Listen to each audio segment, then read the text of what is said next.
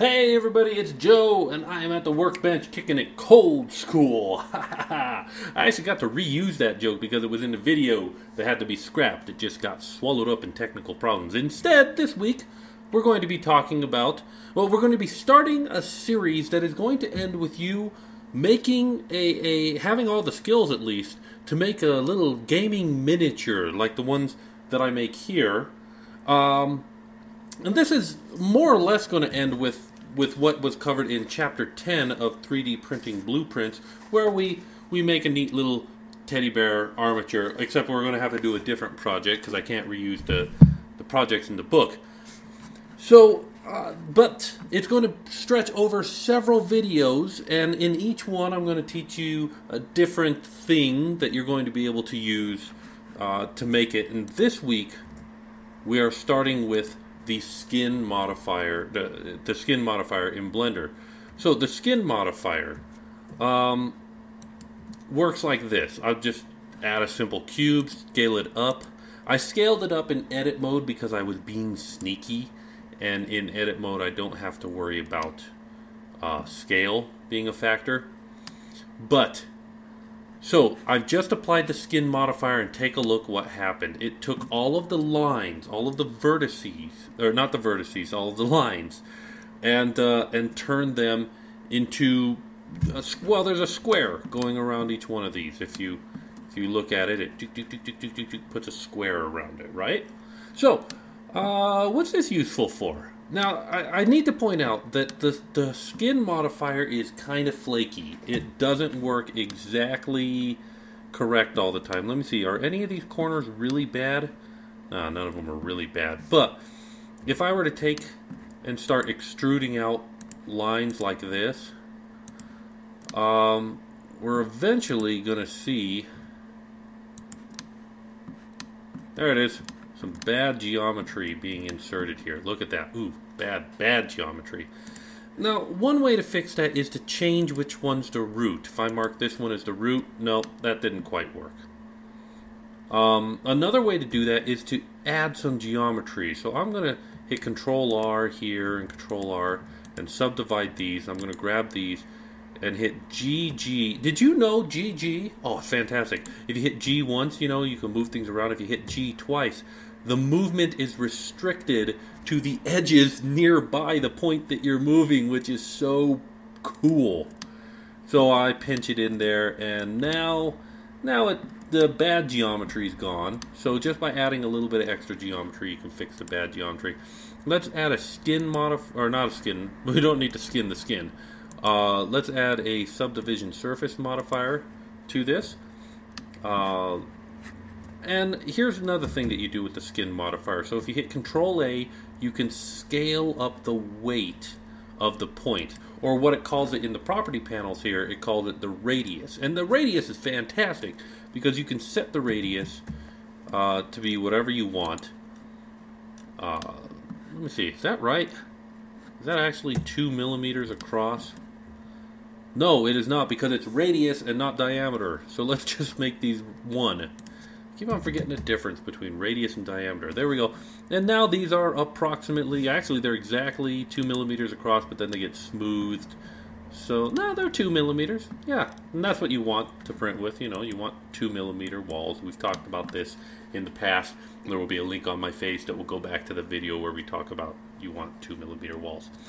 So there we go. There's the skin modifier. Now, hopefully you're looking at this and going, ooh, the cool things I could do with it. Let me show you an example really quickly of something cool that could be done with it. I'm just going to throw a plane down, just a plain plane. Scale it up by 10 and apply a skin modifier to it. And oh, what happened here? This is way bigger. Remember when I did the skin modifier on the cube, it was all very thin. Why is this thick? Because I scaled it up out of edit mode. If I hit Control A and apply the scale, now the scale is happening here. We want to go in and make the radius 1 on these. There we go. I do not want to add a subdivision surface on here, because here's what I'm going to do. I'm going to go move it over, oops, no, by 10, and I actually want to triangulate this face, so Control T. Well, why are you going the wrong way? Control E to open up the edge window and rotate it 90 degrees. Okay, now I'll extrude this out 20. I'll extrude this out 20. I'll extrude this out 20. I'll not extrude that out. I'm going to stop there. So here we go. There we go. And look! Anybody into model railroads? A little trestle bridge. What do you think? Here, let's see if we can, let's take this to the next level and extrude this 20 and get rid of these ones on the top here. Edge select mode those and get rid of those edges. And now it's 90 degrees off from where it should be. And let's make sure that all of these, yep, these are one. That's groovy. I think I possibly want to edge select mode these guys and subdivide them. Subdivide is right there. And there we go. Now it looks like a nice little train bridge. There we go. Real quick, simple. Now it's not perfect. There's stuff going on here. How do we fix that stuff? Well, you know, one way is we could add more geometry, and other ways we could apply the modifier and edit it by hand. The skin modifier is not perfect, but it does some very cool things that we will talk about in the next video. But I want to show you an example of something that I did with the skin modifier a little while ago. I don't know if you've had a chance to see this. I've had these models up for sale. This is a bird cage chess set. So this is the rook with a rook inside of it. Crows are called rooks. I've already applied the modification, but it was inspired by a wireframe chess set, and so yes, I made the thing with chess set. And how did I make these bigger? I'll show you that in just a second. But I made this with the skin modifier, but not just that. The bird's feet were also made with the skin modifier. I just made the wireframe of the feet and then skin modified it, and it worked great. So let me show you how to do the bigger and smaller thing. Well, I showed you with Control A, you could scale it up. You just do it to individual vertices. I'm going to just really quickly show you a quick and simple project you can do with the skin modifier for fun. I'm not in point select mode. Adding an ISO cube, and let's scale this thing up. Alright, come on. Scale it up by a lot, then apply that scale, and then we're going to add the skin modifier to it.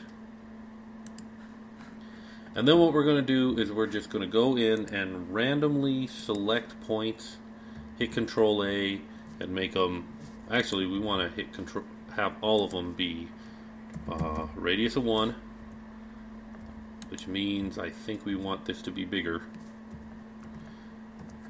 Yeah, alright, that's bigger. So now what we're going to do is we're going to go in, randomly select some points, hit Control A and scale them up. Randomly select some other points, hit Control A and scale them up. There we go. One more time.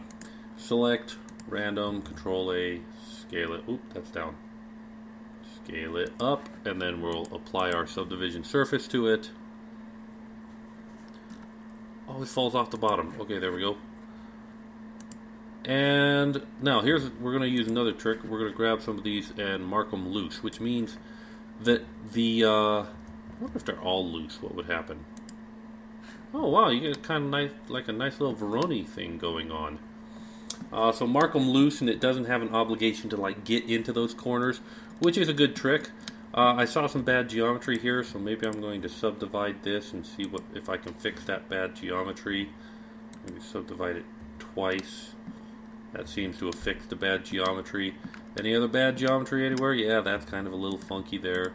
So let's subdivide that thing. That seems to have fixed it. Any other bad geometry? And then what you do is you take and create a floor, cut this thing off, 3D print it, and you got a really cool bowl. Huh? There's a neat project. So there's something you could do with the skin modifier. So the skin modifier has lots of options. It can make, artistic things. It can make functional things, and it can make beautiful artistic things. It's fun. It's easy to use. And next week we're going to start making minis, little gaming minis that are going to start with the skin modifier. So I hope you're looking forward to that. Hey, guys. This week was without a script. I just kind of had to throw it together because my other video that I had ready for you got swallowed up in technical difficulties. So I'm sorry. Thank you guys for putting up with my shoddy videos. Thank you guys for subscribing and sharing. And if this has been useful and you like what you saw and you thought, hey, I know somebody who would love to play with this sort of thing, then please share it. Let other people know about it. I appreciate it so much. You guys are the wind beneath my wings. You guys inspire me to keep doing this. And as always, if you have any thoughts, any questions, any projects that you'd like to see me do in the future, then leave a comment. Don't remain quiet, and I will be sure to include them in the future. Alright, that's it for today. Thank you guys for watching. How's that bolt looking? Still got some bad geometry. Gonna have to keep subdividing to clean it up. Alright, talk to you guys next week.